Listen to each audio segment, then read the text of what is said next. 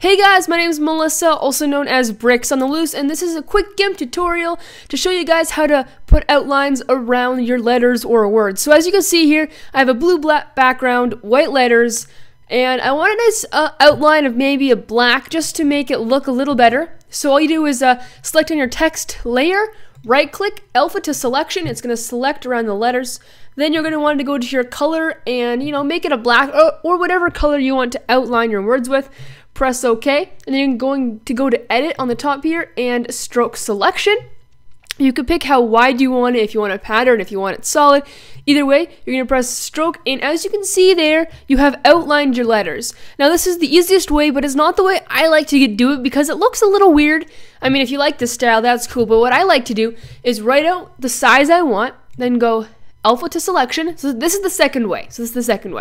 So right click on your text layer, alpha to selection, and then you're going to go to select, grow. You can pick how many pixels you want it to grow. I normally just do 10-ish. It's just an easy number for me. And then you're going to get a new layer, grab your fill bucket of black, make sure the new layer is selected, fill that new selection in, then you're going to drag your layer that you just made underneath your letters, and you now have a nice outline. And honestly, what looks better? This looks a lot better. Anyways, that is my quick tutorial for how to outline words in GIMP. If you have any problems, please leave them in the comment section down below and I will get back to you. And if this also helped you, please give it a big thumbs up and subscribe for more videos. And I'll see you all later. Goodbye.